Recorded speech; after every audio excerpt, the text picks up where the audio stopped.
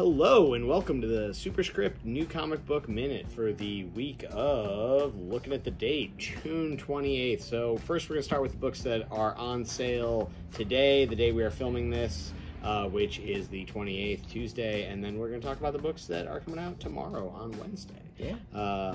Tuesday, not a whole lot in terms of new titles, but we've got some very exciting ones. We've got DC versus Vampires Killers, so this is a spin-off to the incredibly popular DC versus Vampires. This one's written by Matthew Rosenberg, who, you know, we love. We're going to talk about some other Matt Rosenberg books later on in this single minute that we are talking about comics here. But yeah, highly recommend checking this out. And then I really liked issue 1 of Batman Fortress. Batman Fortress issue 2 is out today. You can come into the shop and pick it up today. It's really good. It's by Gary Whitta. You may know from, any number of things.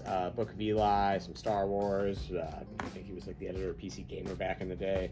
Or, you know, Giant Bomb stuff. And then finally, we have the Question Omnibus, the Denny O'Neil Question Omnibus. This is pretty spectacular. And kind of a steal at 99 bucks. Yeah, this is definitely like one of the things I would love to own in omnibus form. It's a really fetching volume, as Sean would say. Anyways, we are moving on to books coming out Wednesday of this week. So that'll be the 29th. Nick, do you want to take us away on Wednesday books? Sure. We've got Dungeons & Dragons Ravenloft. Looking forward to this. This looks really good. I don't know, Ravenloft, fan favorite setting of Dungeons & Dragons. So check out a new series in that world put out by IDW. So Dungeons & Dragons Ravenloft. Then we got Thor, Lightning and Lament, just in time, or with plenty of time before the next Thor movie comes out. I don't remember when that comes out. It's like any minute now. Yeah. Ralph Macchio writing this one. Not that Ralph Not Macchio. the comic book Ralph Macchio. Man. So yeah. Thor. Always love Thor. Then we got Mindset, a new one from Vault. I'm just going to read the back of this one. When an introverted tech geek accidentally discovers mind control, he and his friends do something unexpected. They put the science into an app to help users break their technology addiction. And maybe their mind. That's a more, it's a more noble thing than I think most would do if they discovered mind control. Right? Yeah. Yeah. So Mindset, looking forward to that. It's a Zach Kaplan book. The art in this is outstanding. It reminds me, it actually reminds me of Nice House on the Lake art. I don't know if anyone is the same team, but this book's been getting a ton of buzz. This is one of those things I've been really excited for a while now for indie books. Yeah, so this one will probably go quick. We got a lot of it, but I wouldn't be surprised if we are running low by the end of the day. So if you use the Comic Hub app, get those subs in today. Then we got Star Wars Obi-Wan #2. Chris Cantwell on this, so if you're looking for a good Star Wars series, probably check this one out, because Chris Cantwell, one of my favorites. He knows some comics writing, how to do it. So, Obi-Wan. Then, Godzilla, the best of Godzilla. If you have been looking for a Godzilla comic, but you're just like, you know what, I only want the good stuff, then here it is. IDW, best of Godzilla. Then, we've got from the creators of Ultraman, a new one, Redman. I think he's also a big giant guy that fights kaiju monsters, but he's Redman instead of Ultraman. Don't know exactly how that's different, but I'm curious to find out. Oh, actually it shows on the back. See, here's the parts that are red, and this is the part that is man. So, combined to be Redman. Is there any sort of Wu-Tang tie-in? There might be. We'll find out in issue 1 of Redman. Then we got what issue is this? Issue 7 of What's the Furthest Place from Here. This is Tyler Boss and Matt Rosenberg's hit series about post-apocalypse and weird teens and kind of warriors type stuff going on. What if I didn't read the first 6 issues?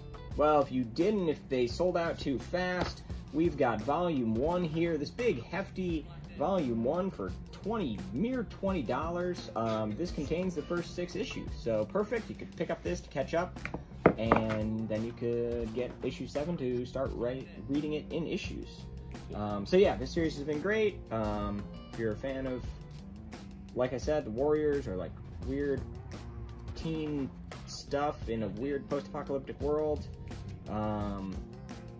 Just And like what's the furthest place tons from of here? like 90s punk rock and hardcore Yeah, if you like references. music references, then that's for you. Speaking of 90s, Buffy 97. Jeremy Lambert writing this one. This is a new one from Boom. I'm excited to check this out. I always like checking out a new Buffy series. This one looks very colorful. The art is colorful, I will say. And I don't know.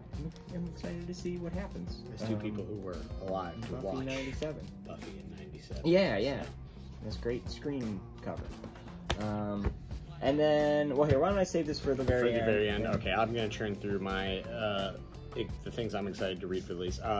So other than Mindset, I think the thing I'm most excited for is Gail Simone returning to Marvel to write The Variants, a Jessica Jones focused book. This is going to be the book to read this week. This thing looks awesome. I'm so excited. I mean, I love Gail Simone, and Gail Simone's sense of humor and style and plot and everything is really, I hold in very high regard. The fact that she had to call the book The Variants has made it nigh impossible to keep straight in our point of sale system and our inventory management, especially when we start talking about the variant covers for The Variants. But yeah, that we can forgive Gail Simone that she's Gail Simone. Moving on, we've got Captain America, Symbol of Truth. I actually liked issue 1 quite a bit, which is a creative team I was not familiar with. So issue 2, we still got some of issue 1 on the shelf, but issue 2, this is, if you're looking for good Captain America, well, Deadpool shows up, so I'm sure there are hijinks in issue 2. And then we've got Iron Man and Hellcat Annual, the couple from Chris Cantwell's outstanding long-running Iron Man series returns. The annual ties into that, so if you're reading Iron Man, you should just be getting this anyways. Speaking of Iron Man, we have Iron Cat. It's a black cat in an Iron Man suit. Sold. But also Jed MacKay, so nice. You know, sold on the merit that this will probably be a pretty good comic book on top of that. We're entering kind of the final arc of Berserker with, you have to say it without using vowels. Written by Matt Kent and some guy named Keanu Reeves. But yeah, big fan of Matt Kent's writing. You know, this newcomer to the world of comics, Keanu Reeves seems to be doing all right. Yeah, this has been optioned for a Netflix series, I think also starring the author of this comic, Keanu Reeves, which is weird. Yeah. You don't often see comic book writers star in, you know, television shows based on their work. Yeah, it's really real polymath there. No, but that's been really cool, and that's worth checking out as well. We do have the trades also if you want to get caught up and jump in. We have issue 2, so this was delayed a couple of weeks, but we finally have issue 2 of 8 Billion Genies by Charles Soule. Really cool concept. What if everybody on the planet got a genie with one wish? What would happen? You know, it goes about how you might think, but the art's outstanding, by Ryan Brown, and yeah, definitely, if you missed the first issue, worth getting into that series now, because it looks like it's going to be something special. Speaking of things, oh man, I forgot this was this week. Things that are probably pretty special.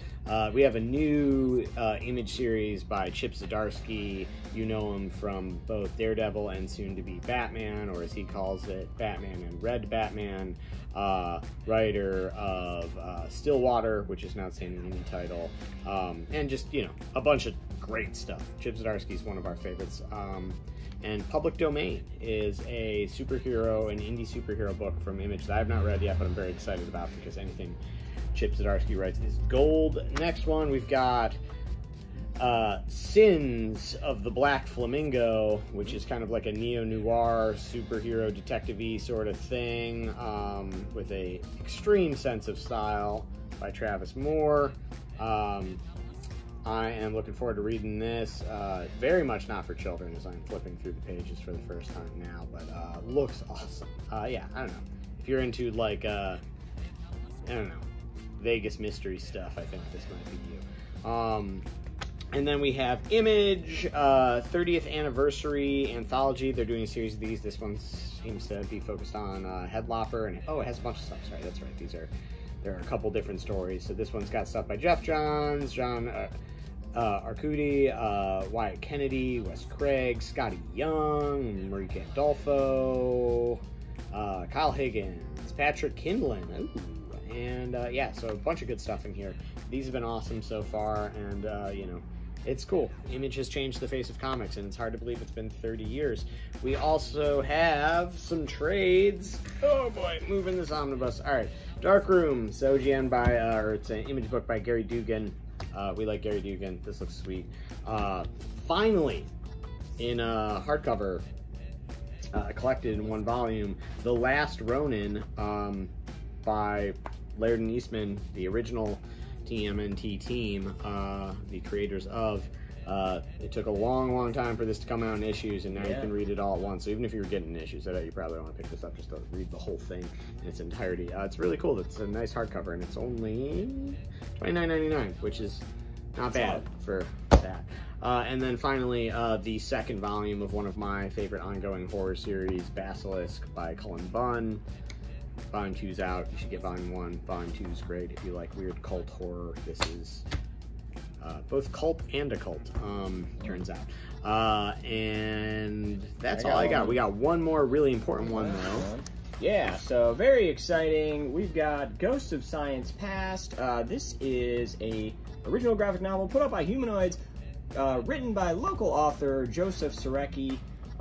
So this is a all ages story, sort of a Christmas Carol, but science. So the Ghosts of Science Past kind of guide this kid through a journey of physics and science and all that good stuff. So if you're looking for a book by a local creator, something that's good for a young one or someone new to comics, or something that's maybe a little educational as well as fun, then Ghosts of Science Past is for you. Also, on Wednesday, we've got Joseph Surecki in the store. Right here, this very table. Open to, I think, 3 o'clock, so get in early, get your books. He'll be here, signing some copies. Also, if you pick up a copy of this while he's here, he will have some limited supply of his Ashcan edition of his new upcoming series, Captain Suave, which he dropped off an Ashcan copy for us, and I flipped through it, and it's really cool. And that one is like set in Cleveland, so that's cool too. Yeah. But yeah, so stop in on Wednesday, check out the new comics table. It's a big week, and say hi to Joe, and pick up Ghosts of Science Past, and get yourself a limited Ashcan comic, and yeah, let us copy know. of the book. Yeah. Yeah. Art's outstanding. Oh yeah, Jesse Longerman on this. I've actually been a big fan of his art for a little while now, so yeah. Cool. Right. Well, we'll see you. Yeah. Whenever. At some point in time. Thank you, everybody.